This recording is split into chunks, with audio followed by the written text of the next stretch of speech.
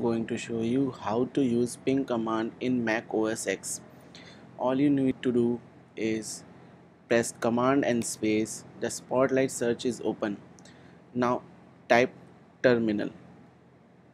As you can see, terminal is open.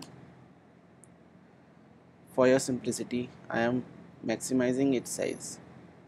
Now the ping command, first you have to understand what is the ping command.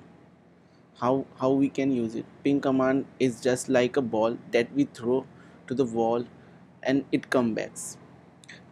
Ping command syntax is like ping and the website name. It's the first type. It's a one type of that we can use. Let's try it.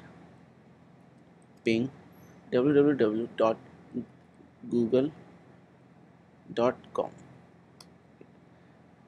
As you can see, the 64 bytes from 216.58.199.164, it is sending a ping packets, or you can say the packets which he is throwing to this Google server. uh, from that we can also see the uh, server address of the Google. Now cancel it, as we understand that it's a bit infinite process. So let's see the next command. Ping is C and then the number of packets you want to send, then website name.